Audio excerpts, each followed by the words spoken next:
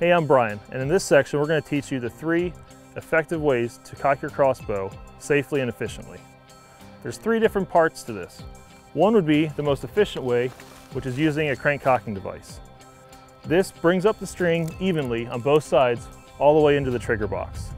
The second method is using a rope cocker, and the third method is a good old-fashioned way of just using your hands. One of the first things to always remember when cocking a crossbow is to firmly seat your foot into the stirrup. Whether it's a shoot-through riser or a bow with a physical foot stirrup on the front of it, you want to make sure that's seated because that's one of the most common injuries that occur when cocking a crossbow. Because if your foot is not firmly planted in here, the crossbow can come forward during the draw cycle. The other thing I recommend is when cocking a crossbow manually is to mark your strings. Find an even part on both sides of your flight tracks, so when you cock the crossbow, you'll know that it's even all the way up the bow.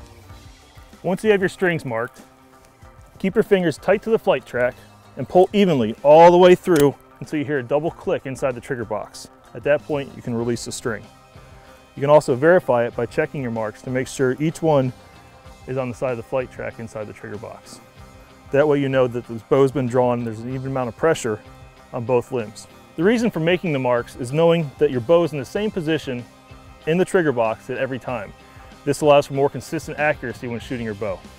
The next option for cocking your crossbow is a rope cocking device. It basically consists of 2 hooks with rollers inside to help balance the string inside the trigger box. What that'll allow you to do is pull up evenly every time to have a more consistent shot. It also increases your accuracy. When you get these, they all need to be cut to length for your bow. They come in universal length, so if you try to put this on the bow right now and cock the bow, your arms are going to be up above your shoulders. That'll have less strength and you have more of an opportunity to let go and dry fire the bow. To properly measure and adjust your cord, you want to put your rope cocking device onto the string. So bring one hook all the way up to your handle and hook from underneath the string. Then pass the rope through the track on the back of your stock onto the other side of the string. At this point, you want to pry the cord out of the handle and allow it to slide down. Once you get that in place, just hold it with your hand, which will allow you to save your spot.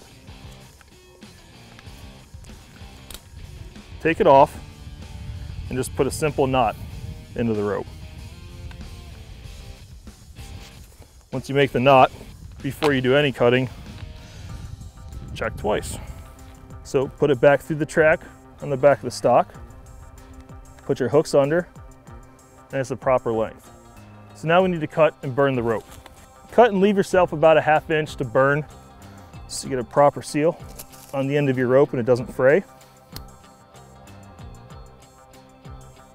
You want to burn the rope so it's fully melted on the end, and then you're going to want to have it seated into the handle.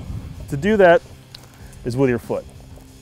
So literally just pull up, and as you can see, your knot and your melted tag end are both inside your handle.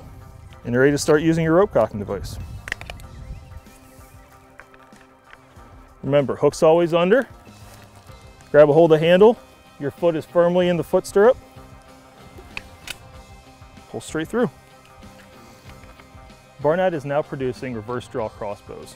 And because of it being a reverse draw, when the string comes back into the trigger box, it's at a very tight angle. We don't recommend using your hands because of that tight angle, they'll pinch. So with every reverse draw, we include a rope cocker. On that, basically it's a bracket off of a crank cocking device, but that allows your fingers to be free by seating the rope on the back of the stock, draping it back over and putting the hooks down inside your string stops. You can seat your foot firmly in the stirrup and pull back through without getting your fingers caught inside your trigger box. Using this tool will not only allow you to stay safe, but also stay accurate. The rope cocker we just demonstrated takes about 50% of the energy required to cock the bow out of the picture. The third option requires almost little effort at all. What that is a crank cocking device. It essentially is a crank mounted to your crossbow with a bracket that comes off the back and hooks over your string. What that allows it to do, being in the fixed position, it allows it to pull the bow all the way back through into the trigger box consistently every time, which allows a much higher accuracy rate. The first step to using your crank cocking device is to disengage your safety.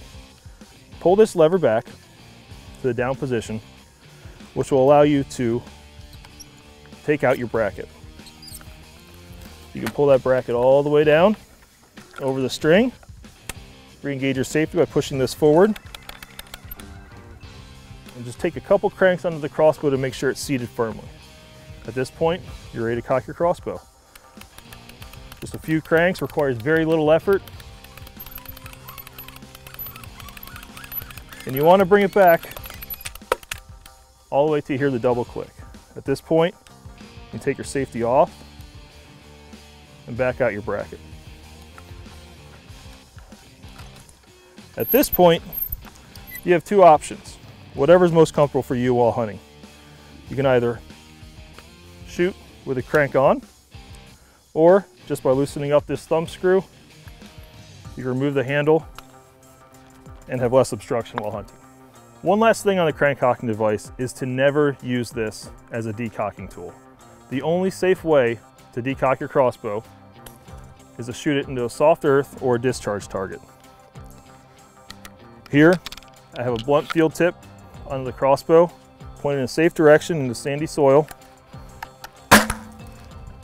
and it's discharged. Now it's safe to transport back to the vehicle and back home. Whatever method you choose for cocking your crossbow, following these steps will allow for a safe and enjoyable hunt.